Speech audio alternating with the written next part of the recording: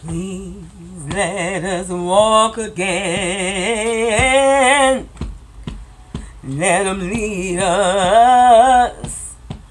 Oh, let us walk again. Please let us walk again. Let him lead us all the way.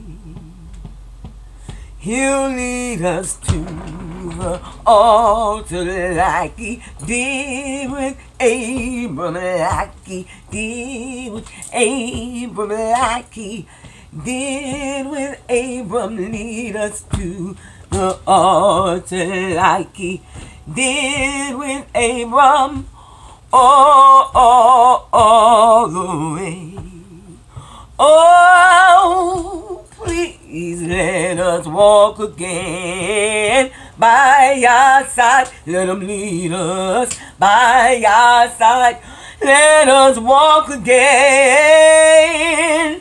Please, can we walk again by your side? He'll lead us all the way. That's a little hymn or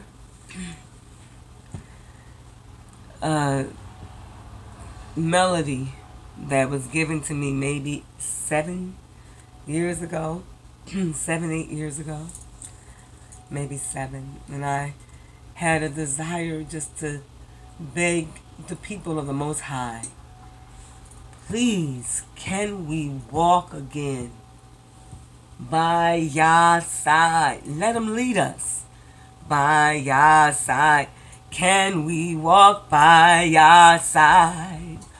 Please, can we walk again by your side? Let him lead us all the way.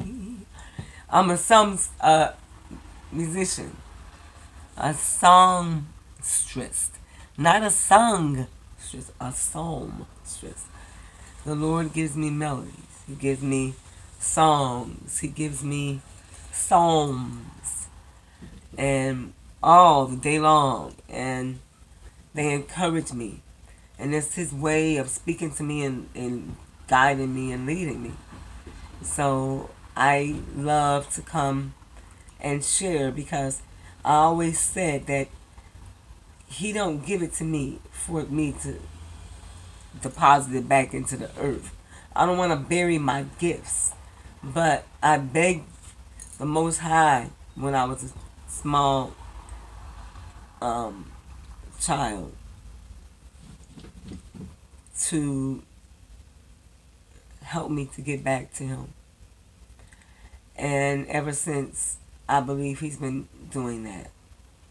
So every song that He gives me, I don't take it lightly as a word, as a message, not just to me, but to the people of the Most High, even to all mine that are thine, all thine are mine, which is the prayer that YHWH, whom you call Jesus, prayed in the book of John, 17th chapter.